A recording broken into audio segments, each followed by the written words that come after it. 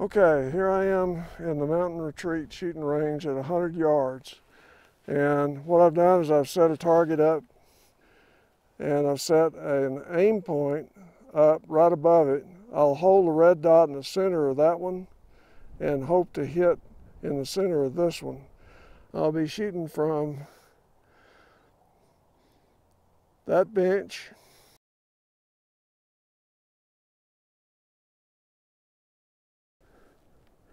We have target 5,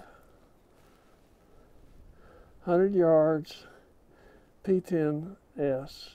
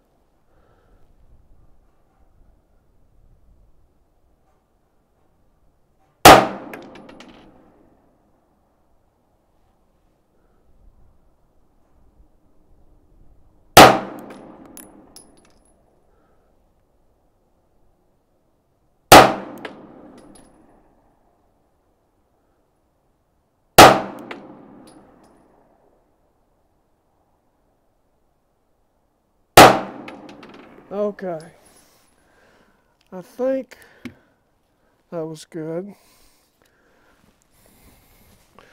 but I won't know until we go look. I think that's as good as I can do today. I really do. I got all 10 of them on the paper, and it looks like I still can't quite get the windage right. I'm going to blame it on a change in the wind as far as the horizontal spread. The vertical spread, and actually I think the horizontal spread is more likely my eyesight than anything else. Just for comparison, and I don't have time to do much of this since there's a storm coming, but I'm going to shoot the P10F at the same target using the same setup. So there's no warm-up shots, there's no nothing. I'm just shooting 10 rounds. Here we go, P10F, 100 yards.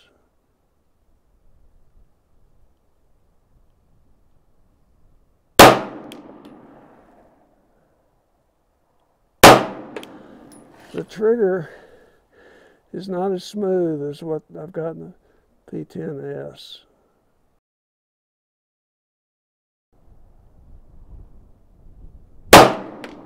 Okay, it took a little getting used to on the trigger. I'm going to go look and see where I hit and then decide what to do, but I'm thinking that's probably it for today since the storm is definitely coming now. First of all, it's zeroed differently than that other gun. So 1, 2, 3, 4, 5, 6, 7, 8 good shots. Okay, 8 good shots just in the wrong place. All I'm trying to illustrate here is that the P10S is no slouch.